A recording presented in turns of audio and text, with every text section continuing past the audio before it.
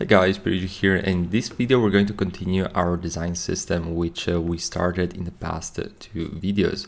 So in this video we're going to focus on the dropdowns now, since we already have the basic input fields and we have the actual first stage of the dropdown, but now we want to add some menu items. So the way that we're gonna do it is we're going to essentially duplicate this right here, so it's going to be outside of the checkbox or outside of these input variables, so that we're going to create a new set of variable.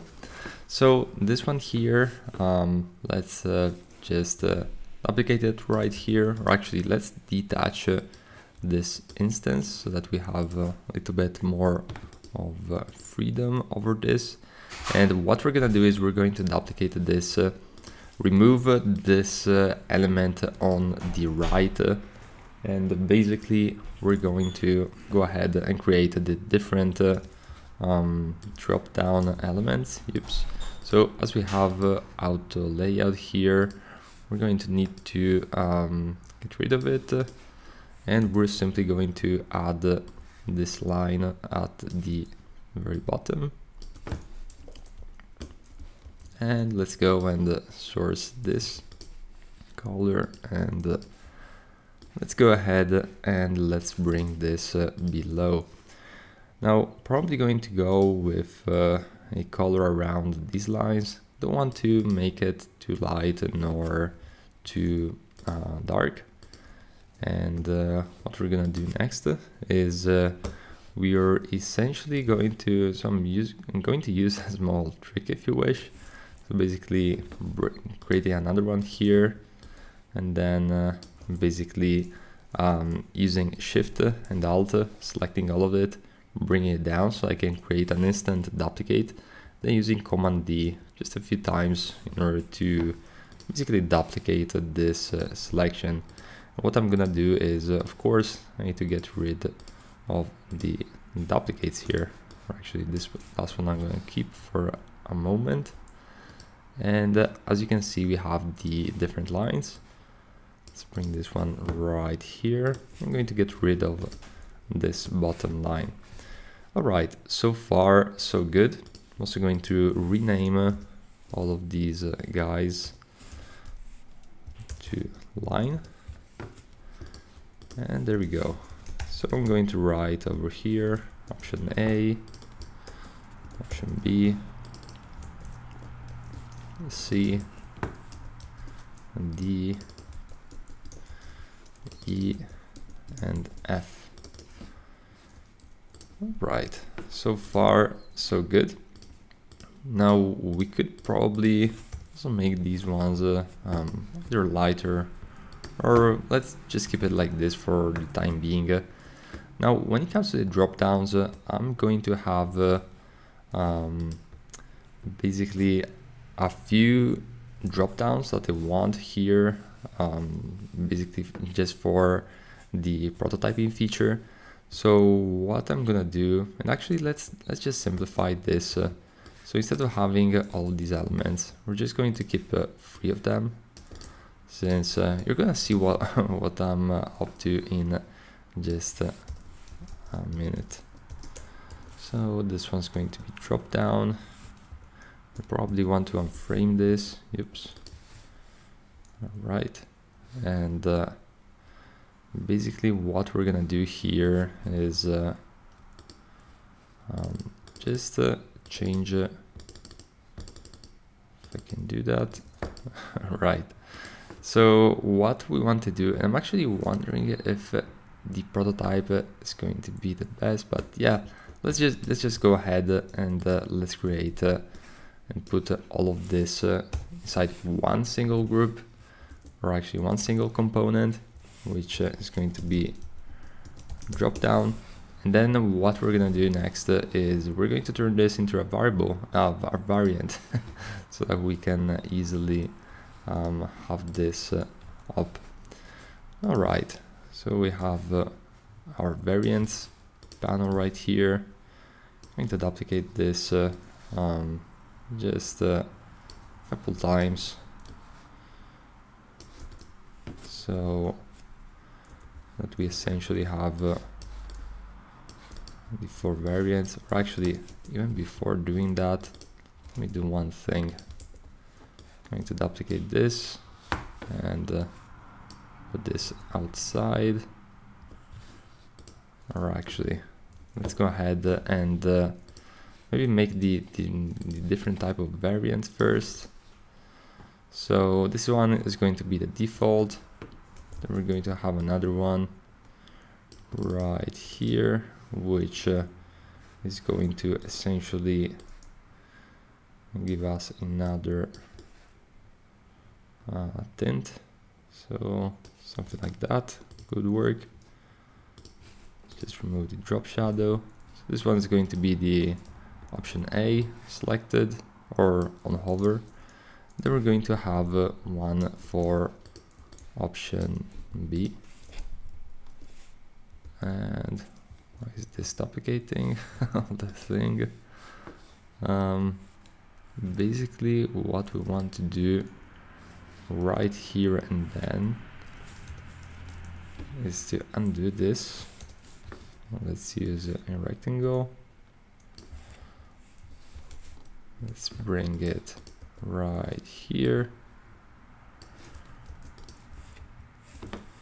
And that will do. I'm also going to get rid of this one. This is almost like a small hack if you wish. Not a big deal. Since it's just going to serve us for like a micro interaction, so we can, we can easily get away with this. It's not really a biggie. All right, so far so good.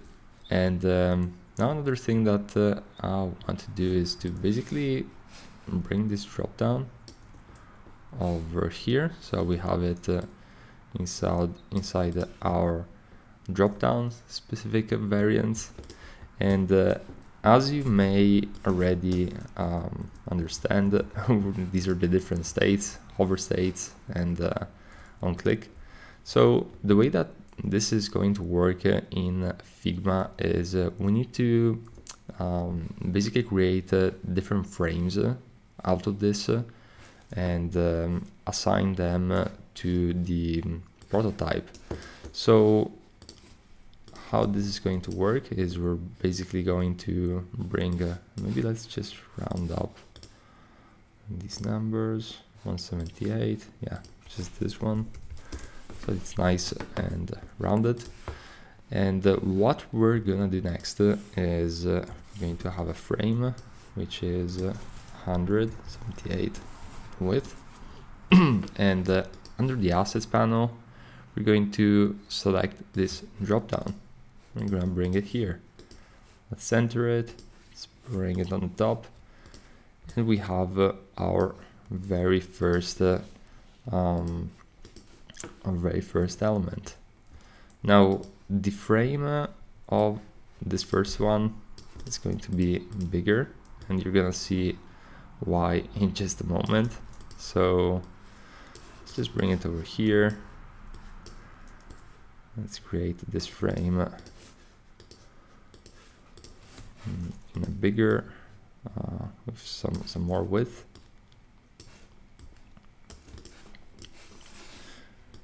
And there we go. Let's center it, and we're pretty much good to go. All right, so far so good. Now the very next thing that we're gonna do is we're going to create different frames for the different drop downs. So how about we do that right now? So this first one, we're going to have to adjust the different properties. So let's go over here and let's take one step back. We're going to have instead of state, yeah, let's just keep state default. And for the other ones, we're going to say opened and hover first. Or actually, hover second, and hover third. All right, so far so good in this front. And basically what we want right here is the opened. So let's go ahead, we're going to rename this frame to opened, and we're going to duplicate this just a few more times. Let's select it, hover first, hover second, and hover third. All right, so far so good. So what we need to do now in prototype mode is we essentially have to say to Figma, hey, whenever a user clicks on this, it's going to be redirected to the open state. And on click, as you can see, and instead of navigate to, we're going to open an overlay, which is essentially going to be set as manual. So this is going to make it way easier to set. And then when a user is going on top of option A, he has to see this. So actually, let's rename this before. Oops. Variant. Okay. So right at this point, let's go on, and basically what we're gonna do next is we're gonna say to Figma, hey, whenever we are here, let's and this is while hovering, let's swap the, or actually open the overlay and basically use this one right here. So right, let's bring it right on the top, has to match perfectly, and there we go. So let's give it a shot and let's open the prototype just to see if everything is lining up.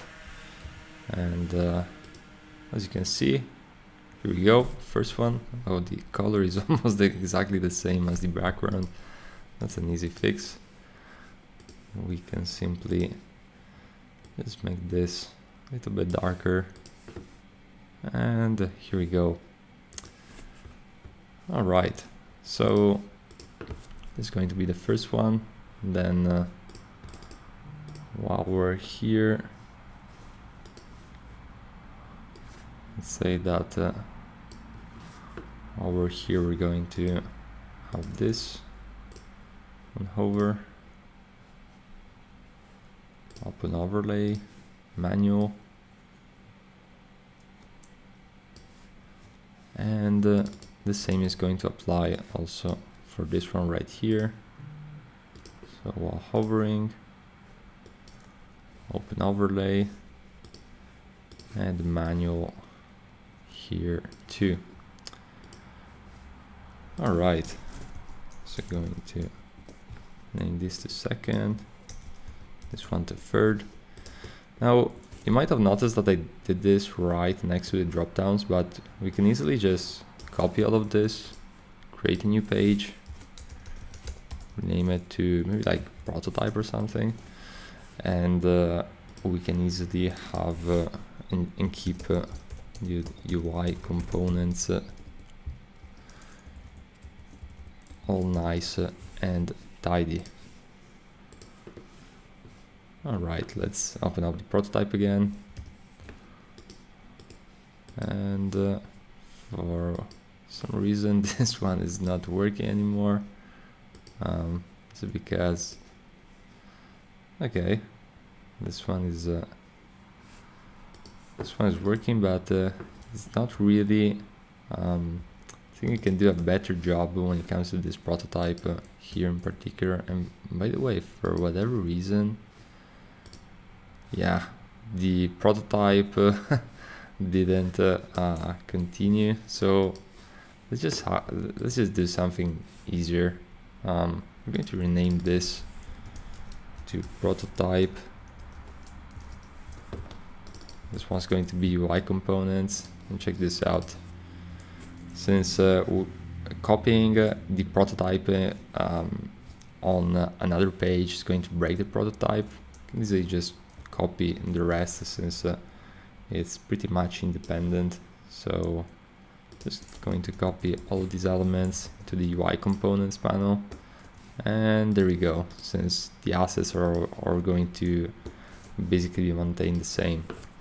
So here we go, 1, 2, and the third one, so for whatever reason, is breaking, and I have a funny feeling that it's because we're saying here this is happening on hover, and also when you're not hovering you're going to be redirected to the previous one, which is not connected. So if I just say while hovering, open overlay, manual, we can easily solve this. 1, 2, 3.